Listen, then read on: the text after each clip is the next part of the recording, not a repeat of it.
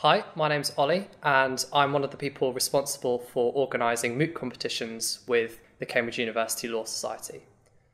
So mooting is where students act as if they were barristers in a mock appeal hearing on a point of law.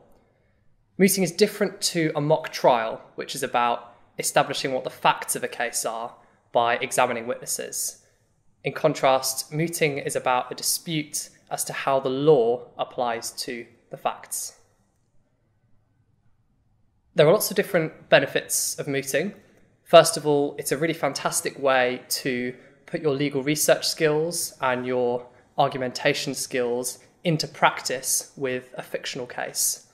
And that ability, if you're a law student, is really useful for essays and problem questions. And if you're a student from any other subject, those abilities of researching issues and critical thinking and making structured arguments are really useful in whatever field you practice in.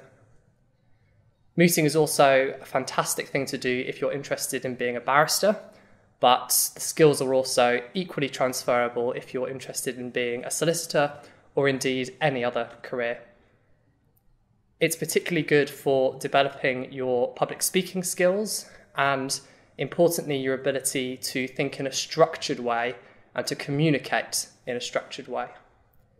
Mooting is also a great way to meet people from other colleges, make new friends, and also it's a great way to network with judges or students in higher years, or perhaps even barristers who've been brought in to judge the later rounds of competitions. There are lots of different opportunities for mooting in Cambridge. There are often competitions on a college level, organised by college law societies, but we also run a number of competitions on the university level. So for beginners, we have the Fledglings Moot, which is for people who have no prior mooting experience before they start at university.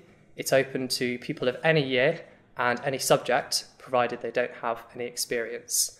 And for lots of students, it's a fantastic way for them to introduce themselves to mooting, see if they like it, develop their skills, and if they find that they enjoy it, then they can progress to our competitions for more experienced mooters.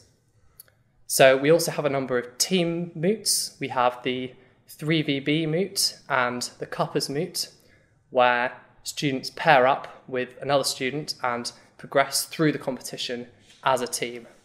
And then for our most experienced mooters, we also have the De Smith competition.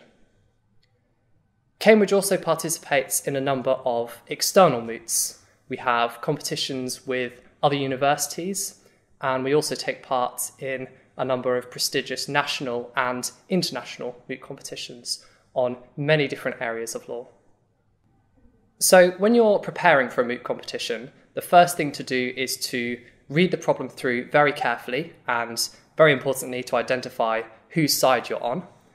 Once you've done that, it's then a matter of legal research. So you might start with textbooks and practitioners' books, and then you'll go into the primary sources, so the cases and the legislation that you'll use as authorities. You then need to come up with a skeleton argument, which is a short written summary of all the arguments you want to make. And finally, on the day of the competition, you deliver your submissions in front of the judge. Now, the judge will ask you questions, test your ideas, probe your understanding of the problem, and an important skill is to be able to think on your feet and respond to the judge's questions in a satisfactory way.